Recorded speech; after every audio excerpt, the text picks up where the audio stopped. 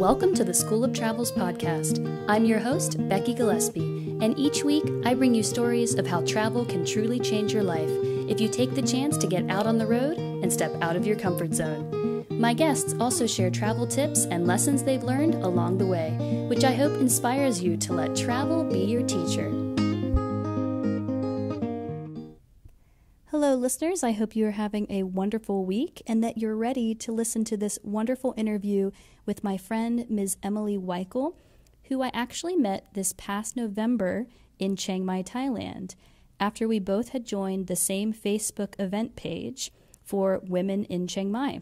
This is actually a great way to meet people while you're traveling through meetup.com or Facebook event pages, because you'll find a lot of things being planned that you would never know about by just looking at TripAdvisor or a guidebook. So Emily and I met at a lunch that was all digital nomad ladies, and we then realized that we were living in the same apartment complex.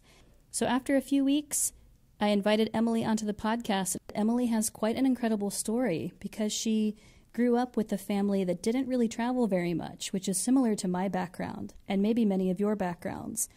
But she found a way to make a life of travel for herself. And I'm very excited now to share Emily's story with you. Welcome to episode 14 of the School of Travel's podcast. And today I am here with my neighbor, Emily Weichel. Hello, Emily. Hey, Becky. Thanks for having me. Thank you for doing this. And thank you for inviting me into your apartment. No problem. All right. So first of all, Emily, can you tell us a little bit about yourself? I have been in Chiang Mai for about 6 weeks now. I'm hoping to stay for a little bit longer. I've been on the road right now since June. So it's January now. It's been about 8 months. That's one reason I really want to talk to you, is because I know that you just started this digital nomad journey and traveling from, where are you from in the States? I'm from Bucks County, Pennsylvania. It's about an hour outside of Philadelphia. Okay, and just for the listeners also, how old are you? I'm 26. Okay, when you told me that and you said that you were just starting this whole journey, I was excited because I wish I had started when I was 26. I know you've got to be learning things every day.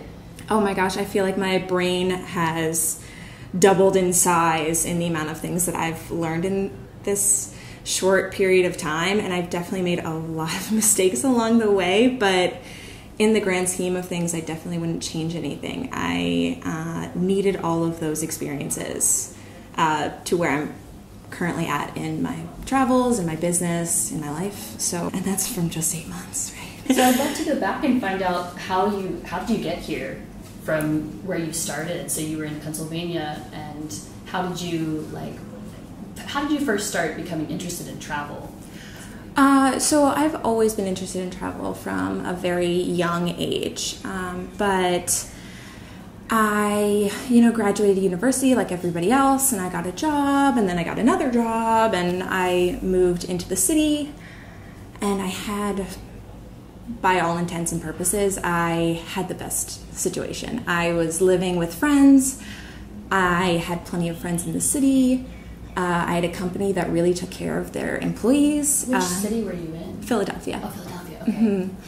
Yeah, but for some reason I still wasn't happy, and I had realized that what was missing in my life was the travel. I had had this dream since I was 12 that I would do this endless travel, and one day I would just I would travel around until one day I turned around and said, I think I live here now.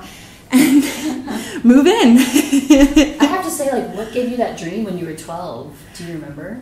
So my earliest memory of traveling outside of my hometown, my grandma won it big in Atlantic City. She wanted to take all of us to go see the Rockettes in New York.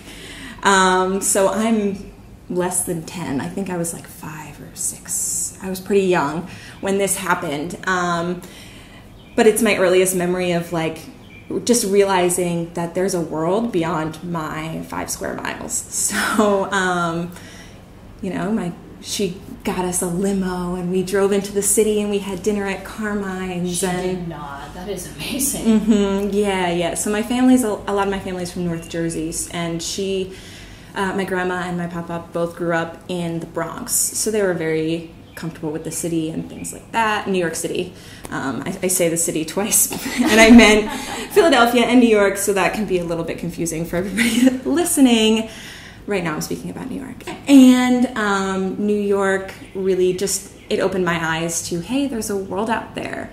There's somewhere other than my hometown. There are different ways of living besides the way that I'm used to.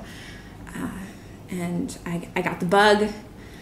I got the itch. So then the second time I traveled, I had done, I don't know if you'd heard of People to People program. No.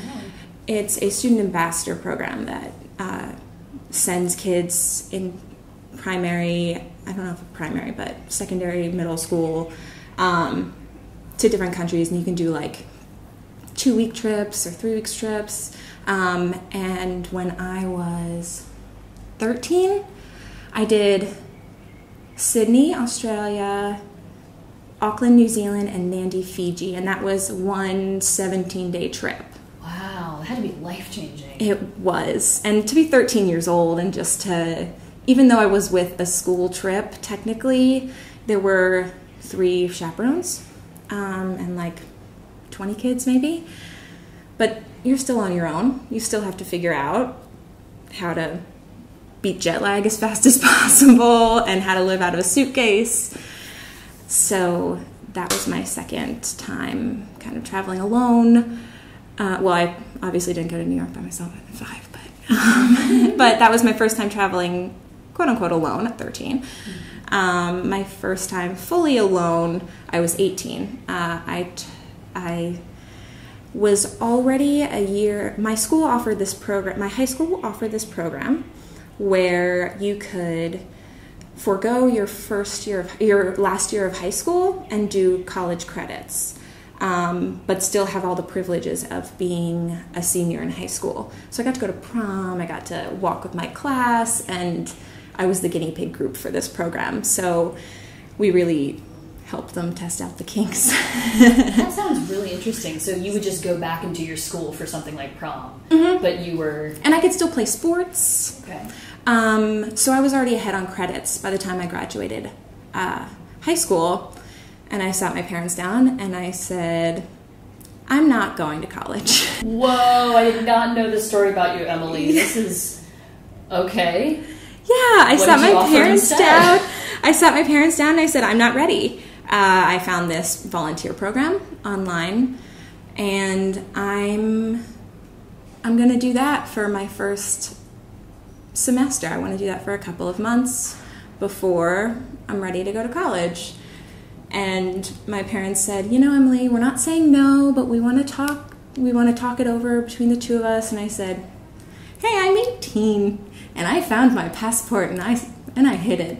So you can say no. Feel free to say no, but you can't stop me. And the look on their faces, just like, it gives me life to remember. I'm going to high-five you right now. That is the sound of a high-five. Thank Wow. you. Well, where was this volunteer program going to be? Because you mentioned hiding your passport. So. Yeah, so I laugh at this now because I was like, listen, you know, whether I go or not is not, you know, up to you guys. But I do want to offer you, if you want to talk about this, like my top 3 places that I feel like I want to go are this, this, and this. Like maybe we can, you know, I wanted them to feel involved. And I decided on Bogota, Colombia. Wow. Okay. As a parent, I'm going to put on a parent hat. The alarm bells just went off because I thought of all the media images of the drug war and everything, and the kidnappings. And at that time, I'm sure, like this was before the FARC agreement. Yeah, this was resolution 2011. Yeah. I'm fresh out of high school. I used all the money that I got in those graduation cards, and that's what I used for my trip. That is not what anybody had in mind when they put $20 in a card. But hey. Have fun in Colombia. Did they write that in the card? No, I didn't tell anybody at that point. So Wow. I've always been a little weird and gutsy this way. I was going to ask you, like, where do you think you got the courage to sit your parents down like that at the age of 18? I don't know. I think life in general, like I think confidence is a muscle. It's not a personality trait. And I had worked really hard internally. You know, I'd always been trying to be just the best version of myself, and I wanted to feel confident. How did you do that? Do you mind digging a little deeper? Because that could help a lot of people listening, especially at that age. I think I just was a particularly observant person. So I have 2 brothers, and I was growing up 90s, early 2000s. And at that point in time, things were still a very boys do this and girls do that, right? And since I was a girl, I felt a little isolated in that. You know, I was supposed to like pink, and I was supposed to, you know, be, I don't know, were you the polite. youngest? No, I was the middle, so okay. that also can be everything. yeah. that in and of itself too can be very isolating, right? Because you feel like everything is coming around you. You know that some stereotypes are there for a reason, right? I felt it in Ohio as well. Mm-hmm. I didn't have a brother, but definitely, I mean, my mother was told after 2 years of secretarial school by her father, that's all the schooling a girl needs. Mm-hmm. And my mother never pursued anything further schooling-wise because of, you know, these messages were told. Right. And it's subliminal messages, right? It doesn't necessarily happen all at once, you know. So anyway, I guess I just had to learn how to be alone. I had to learn how to feel comfortable in who I was, because otherwise I would just be miserable, right? Right. You learn how to make your own fun. So I think that's where it really came from. And I observed a lot of people who, I became very observant being that middle child, having everything run around you at all times. And I kind of observed what it did to people to have them feel so worried about what other people thought, and how that kind of ate you up inside, and then kind of looking at them and saying, why do you think everybody's thinking about you, right? Like I had the biggest aha moment when I was like, why do I think anyone cares what I do ever? That is such an important moment to have. It felt like such a light bulb in my head, right? Nobody thinks that much about you, right? So if you're concerned about your outfit, or what is there really to be worried about, right? Mind you, this is something, it's an ongoing process. You're never going to be fully confident. You're never going to be fully perfect. It doesn't exist. So, like you said, it's a muscle, and maybe if we keep training it and keep 100%, it flexible, yeah. You know, we can keep doing amazing things. Yeah, exactly. And I certainly don't know everything. I try to, but striving for perfection. No. I'm just saying this is what works for me. So, and it works for me to be constantly working on that feeling of confidence, that feeling of owning who I am and what I want out of life. And deciding to do this endless to actually do it, right? Because I was 12 when I dreamed this up. Deciding to actually do it was a huge test, and a huge, I guess test is the best word. Just realizing and deciding that your life belongs to you, and you can decide the lifestyle that you want to live, right? And that is such a powerful message for people to remember. Yeah, if you get anything out of this podcast, I hope you take that home with you. I take that to your core and walk away with that, because it is something that I had to really learn the hard way, with people looking at me and saying, why are you doing this? Like, why would you do this to us when we're going to be so worried about you? It's not their life. It's not their life. At the end of the day, it's your life, and you have to be proud of who you are, proud of where you've been and where you have to go. And I'd say have the confidence to follow through with the decision that you made. So absolutely. When you went to Columbia, what happened? How was it? Columbia was amazing. I loved it. I was very good at Spanish by the time I left, and I'm awful at it now. But that's a muscle too, right? It is. It is. But yeah, I was there for 2 months, and it was a really wonderful experience. I stayed in an apartment with like 10 other volunteers. So I learned, just a lot of different things. And you had to be at least 18 to be in the program. So I got picked on a lot. But, all in good fun, right? But it was a really great experience. It really got me flexing that travel muscle, right? That confidence muscle, that feeling like we're all just people and everybody lives their life differently. That doesn't make anybody's way of life wrong. It's nice too, I think, because you had those other volunteers around you. You weren't going completely alone at 18, right? And you got to get advice from them and Mm-hmm. picked on as well, but still you had like at least some kind of safety net around you to help you, like almost like training wheels to. Yeah, absolutely. I had people to go out with. I had people to spend time with who are in the same situation as me, which is what I love about Chiang Mai right now, is that it's such a nomad hub, right? So it's really easy to make friends or find the hot spots, but also avoid the hot spots if you want to. I'm the same as you. I love meeting you. I've loved meeting all these people around us that are in the same situation. Mm-hmm. It definitely gives you even more confidence, I think. It really does. It really does. But after that, it isn't even when I Columbia isn't when I decided to kind of live a nomadic life. I actually did go home and did end up going to college and did 3 years because of the way that my credits transferred and things like that, and I did it the way every good American does. I joined a sorority and I lived with my sisters, and it was an amazing experience. But it was, just a small liberal arts college, and I had a great time. I would say, like, a lot of people that aren't American who, like, they see all that college experience in America through movies, and it actually is pretty similar. It does live up to the hype. It is, and I was the same. I went to a university in Ohio, and I wasn't in a sorority, but I did so many kind of classic things on campus, and it's fun. It's a good time. It was, and those friends I take with me, I'm about to be in 2 weddings from sorority sisters, so. Oh, it's going to be fun. No. Going back to the U.S.? Yeah, and I'll just make a trip out of it. It's nice to be able to live this lifestyle and be able to do that, so. Yeah. So how did you feel when you graduated from college and you were saying you started working in the city of Philadelphia? Yeah. That, right? I actually, my first job out of college was at a local bank. So I started working in Bucks County. Okay. And I was living with my dad. I was living in my dad's basement. I was the cliche.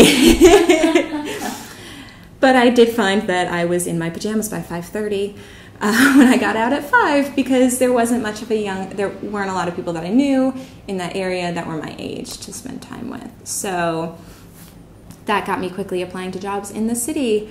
The bank was a wonderful experience. They were going through, worked in their marketing department, and they were going through a merge. So I got to be a part of a whole company rebrand and really learn the ins and outs of corporate marketing, or like in-house marketing. So it was a really fun experience. And then the next job that I got was email marketing for a medical textbook publishing company in downtown Philadelphia.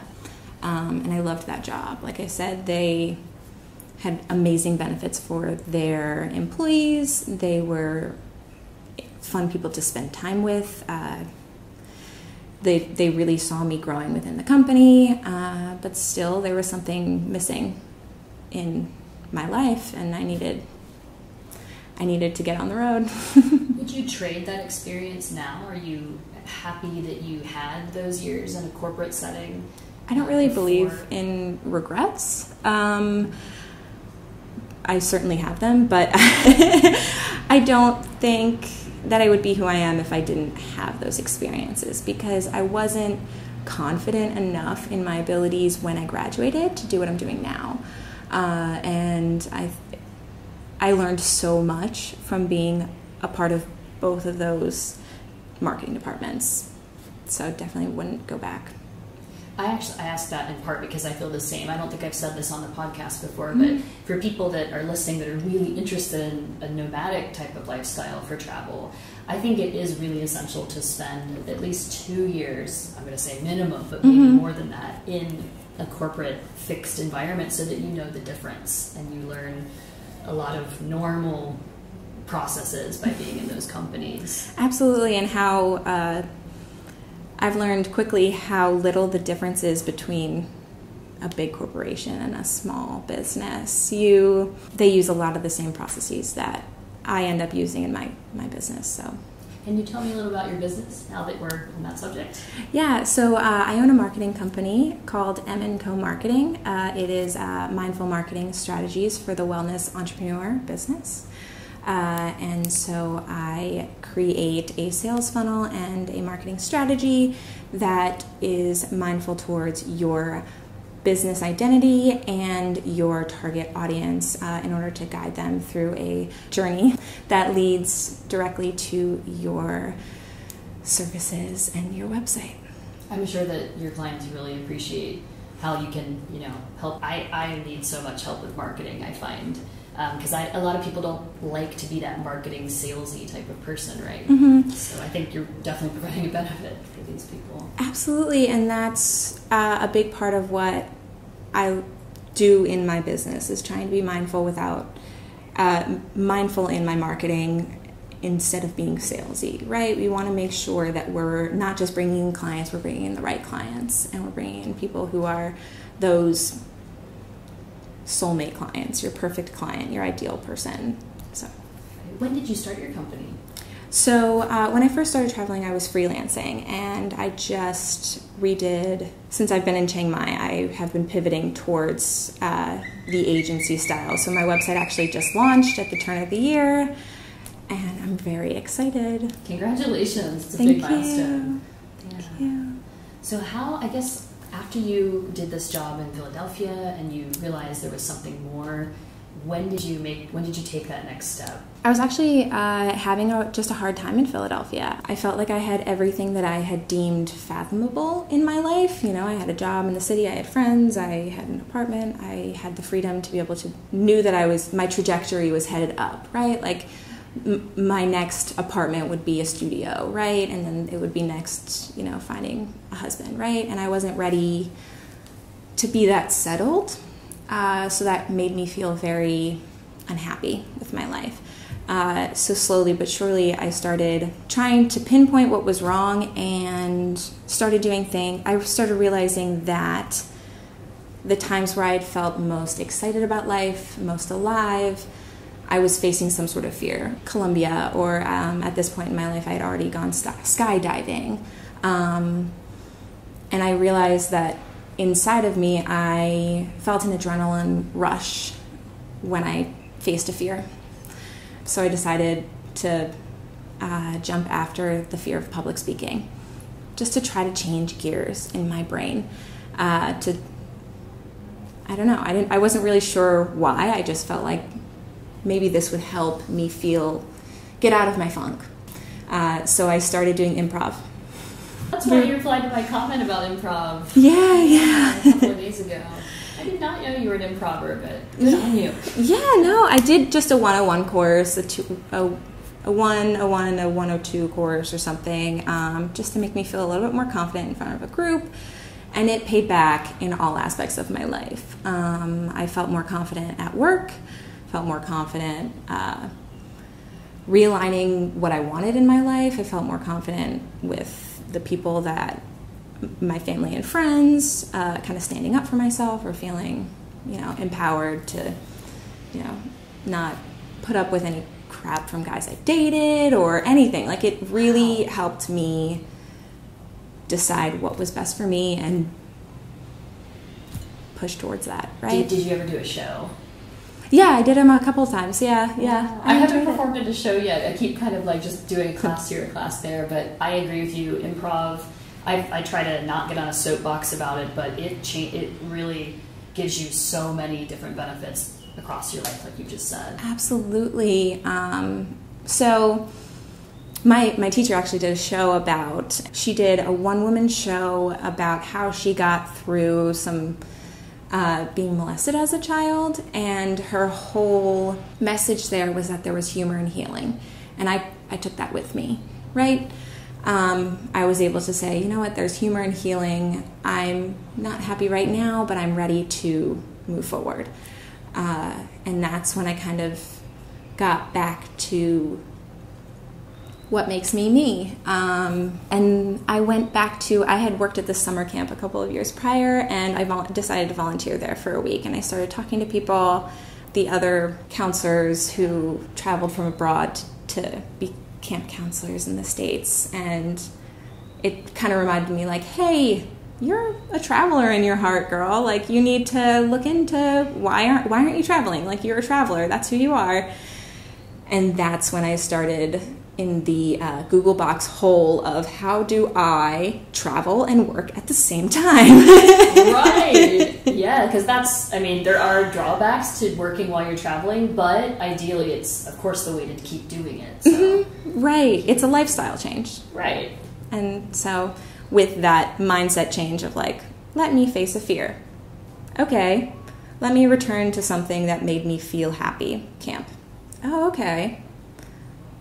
Now let's see if we can rework my lifestyle to match who I know myself to be. That's amazing. And so how long did it take you from that camp realization moment to finally getting on the road in June? 6 months? No, I think a little bit more. So it was 6 months when I was like, this is happening. Because that was in August. So in about February, I started being like, no, this is definitely happening. But I had a moment where I was kind of proceeding, trying to learn how to do this, thinking like, am I really going to do this? Am I really going to, like, this is crazy, right? How am I going to tell people? And I was doing it secretly, right? So I wasn't telling anybody about it because I wanted to really make sure I had my ducks in a row, because I knew everyone was going to be like, girl, you crazy.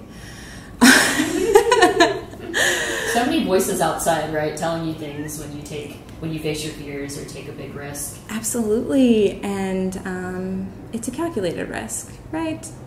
And it's as simple as getting back on the plane to come right back home if it doesn't work. Exactly. And I use this as a selling point for some family and friends. It's like, there's always going to be a flight to New York, right? No matter where I am in the world. So I'm really lucky with where I just happen to be from, that it's such a hub in New York I'm always going to be able to find a flight if I need to get out. So that's helps the peace of mind, right? What were we? Oh, so you were saying it was like in February you decided, I'm really going to do this. Oh, yes. So it was February or March. It was the end of the winter in Philly, and I was walking into work, and there was an ambulance outside of my work. And I didn't take it very seriously. I was like, oh my gosh, maybe somebody fainted and or something. Like, oh no, I hope everybody's okay. And I went to work and went about my day, and I heard that it was this guy, George.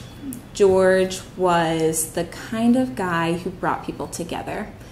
He would kind of just email people in different departments and say, who wants to go get sushi today? Like, he'd really collect people and bring them to lunch or anything. And maybe I'm just projecting, but because I was in that tough place, I do wonder if he kind of noticed that and reached out to me for that reason. But anyway, I was like, oh no, like, it's George. I really hope he's okay. 2 hours go by, and somebody comes up to me and says he didn't make it. He had a heart attack. He had been at the company as long as I've been alive. Oh my goodness. And so the company said, everybody go home. It's okay. You know, this is a huge loss for everyone here. Please go home. Oh. Yeah.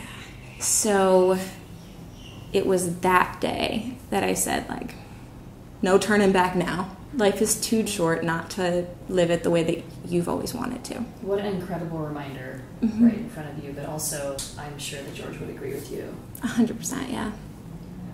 Wow.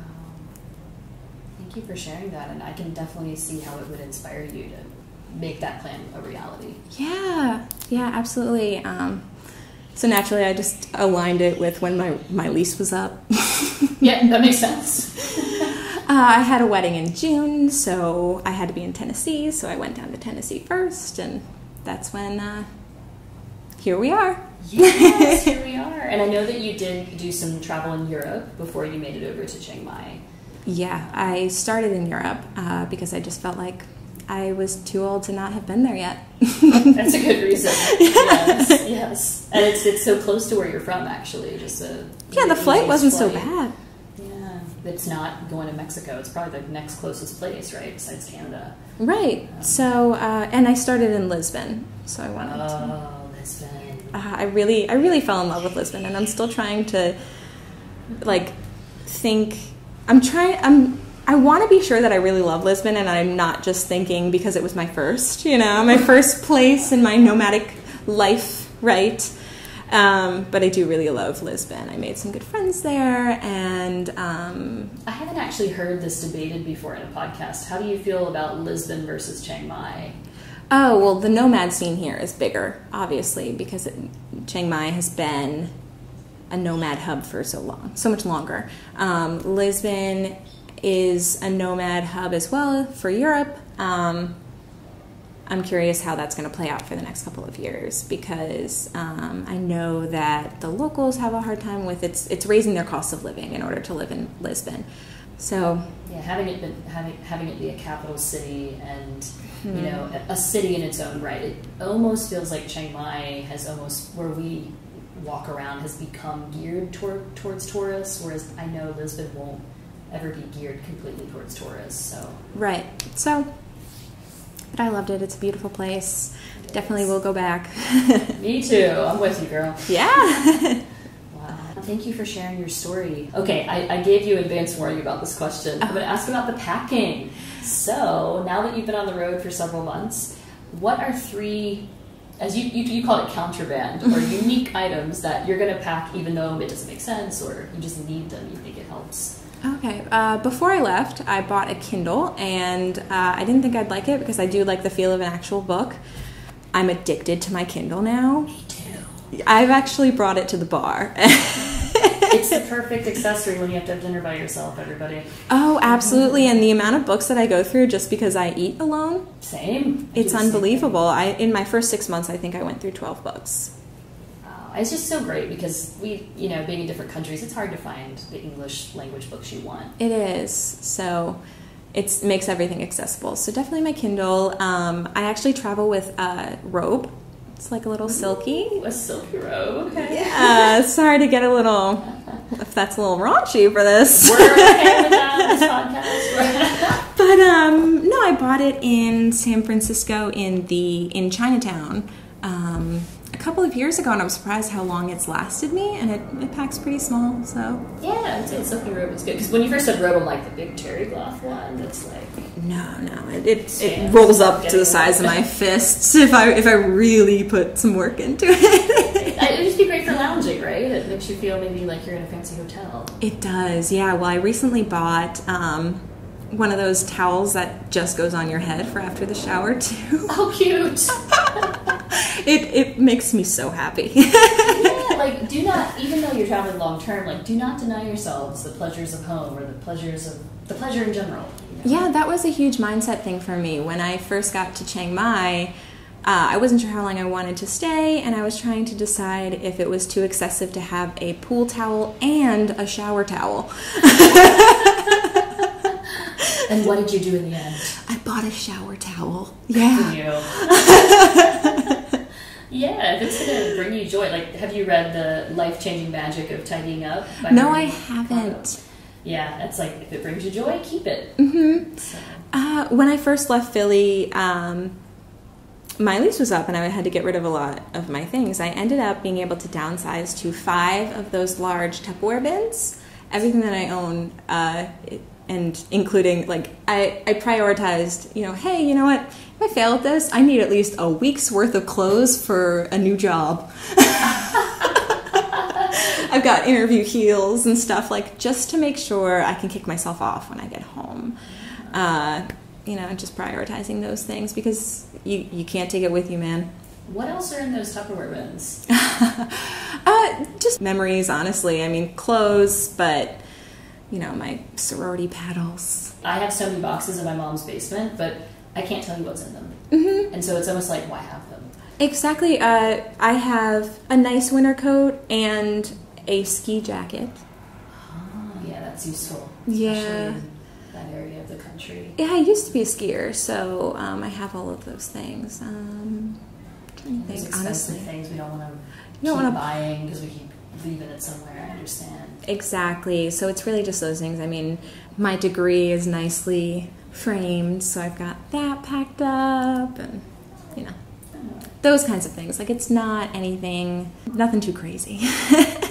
Well, are there any other jobs that you would find useful, or are there any other jobs that you found useful to do while on the road that might be beneficial for listeners? Yeah, while I was freelancing, I also started teaching English online. You can find plenty of programs where you can teach ESL through video chat, and I found that to be really helpful throughout my travels. That sounds like it would be a really good launching off point. Yeah, if absolutely. you want to do this, but you're not sure where to go first. It's definitely the easiest and the fastest way to get started if that's what you're looking for.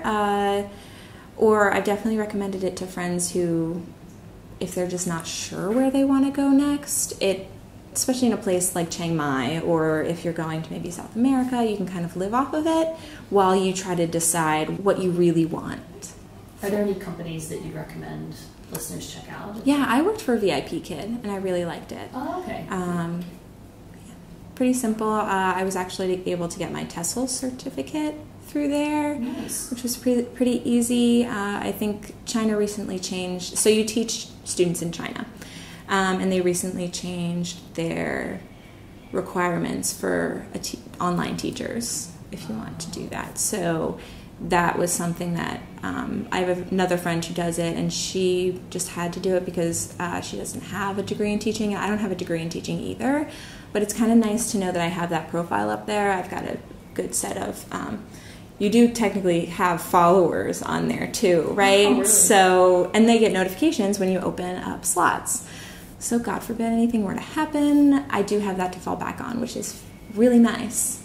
That is, I think, it's always good to have a plan B. Yeah, and there definitely should be, you definitely need to have an emergency fund and FU money, right? If something goes really bad, you just need to get out of there, FU fund. Like you were talking about confidence before, that definitely gives you the confidence. Absolutely. An abundance mindset. Right, like who cares how much the Uber costs? Like, just get yourself out of this situation, right? Definitely. Well, of all these travels that you've done now, since the age of 12, the age of younger than that, what do you think travel has taught you? Never judge someone, and there are a lot of ways to live your life. Just because somebody doesn't live their life the way that you do doesn't make them wrong or weird. So I think it's just the judgment thing, learning not to judge people. Or assuming that your way of life is superior, which can be hard today, right? It's interesting because I do think, us both being from the States and from a similar part of the country, like we're told so many times growing up, I'm sure that you were told, oh, this is the best country in the world. We do things the best way. Yeah, a big one I remember being told was that a degree in the States, like, held much more weight than a degree from somewhere else. I'm like, and a lot more money. Yeah, it costs a lot more money. So I don't think that's necessarily true. And I think being told that so often when we were young, it keeps people like us staying in the U.S. or not exploring as far because they think, no, I'm already in the best place. But right. They never took that time to check it out and see if it was true. Exactly. You're valuing just being in the States instead of being in the best place for what you want to do, right? So, like, Pennsylvania is a big state to go to school for teaching, or nursing, I think, is pretty big there. So it makes sense to travel somewhere else, from somewhere else to learn that there. That wasn't necessarily the supreme place to study communications. I mean, I went through a really great program, but it wasn't like the place to be for communications, right? Mm-hmm. And I'm not saying I don't love my country. There's so much I'm sure we both love about the U.S. Of course. Born and raised. But I think that we're the number one mentality can really limit people. Absolutely. And there's no place like home, but yeah, that mentality can really, is not helpful. So what advice do you have for those traveling for the first time or those who might feel too overwhelmed to travel? What helped me was I made a packing list and then I cut it in half.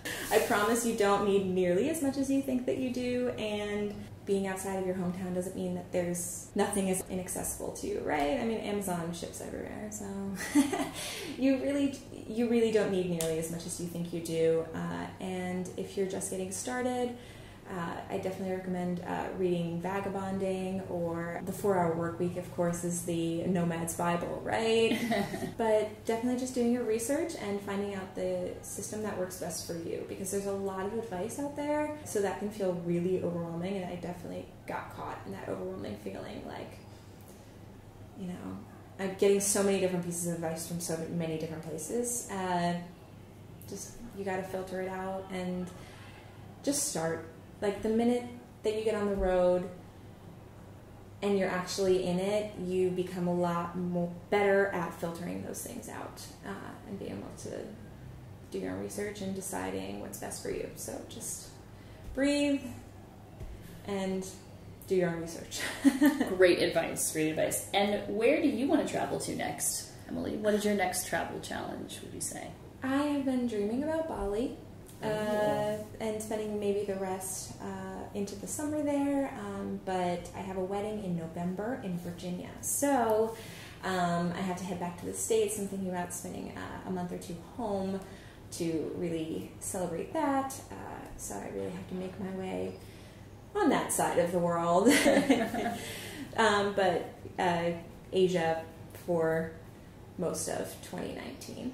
Nice. There's so much to explore here. Between Bali and Thailand, I'm sure I'll be somewhere there. Great. I'm sure you'll make the most of it. Yeah, I'm really excited. Well, Emily, thank you so much for sharing your experiences with us today. I've learned a lot about you, too, in this conversation. If our listeners want to find out more about you or even use M&Co for their next marketing venture, where can we find you?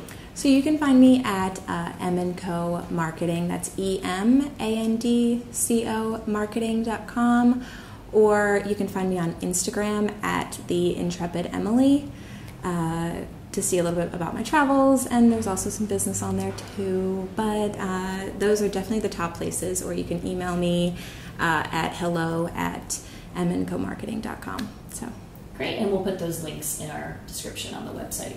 Awesome. So thank you, Emily, Great. and I'm looking forward to spending time with you this weekend at the Nomad Summit in Chiang Mai. Yeah, thank you for having me. It was so great to be here. Thank you. Mm-hmm. I hope you were as inspired and amazed as I was interviewing Emily with how brave she was, especially at such a young age, to just think of her own path and how she was going to take it, and then eventually getting on the road full time.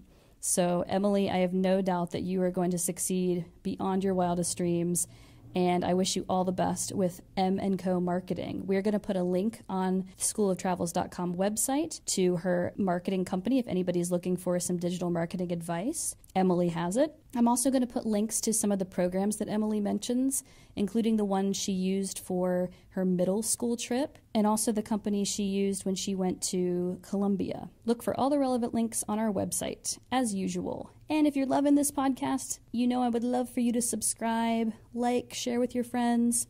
It helps to spread the word of travel and inspire others. So thank you so much. And I'm going back to my travel quote fun with one of the most prolific authors of our modern age and one of the best horror writers as well, Stephen King. He says, "You can, you should, and if you're brave enough to start, you will." I love that. That could apply to so many things even beyond travel. The question is, when are you going to start, listeners? Take that trip. Start planning now. And I'll see you next week. Thanks for listening to the School of Travels podcast. If you enjoyed this episode, we'd love for you to subscribe and leave us a rating wherever you get your podcasts. Special thanks to The Sam Chase for allowing us to use their song, In a Perfect World. Don't forget to join us next week for another episode, and remember to always let travel be your teacher. If you keep your options open, there are places you will go. They will treat you like the kings and queens your parents thought you'd be when you were born. You'd see it all with your head up standing tall, and you'd look back and think it's funny how you spent your time and money.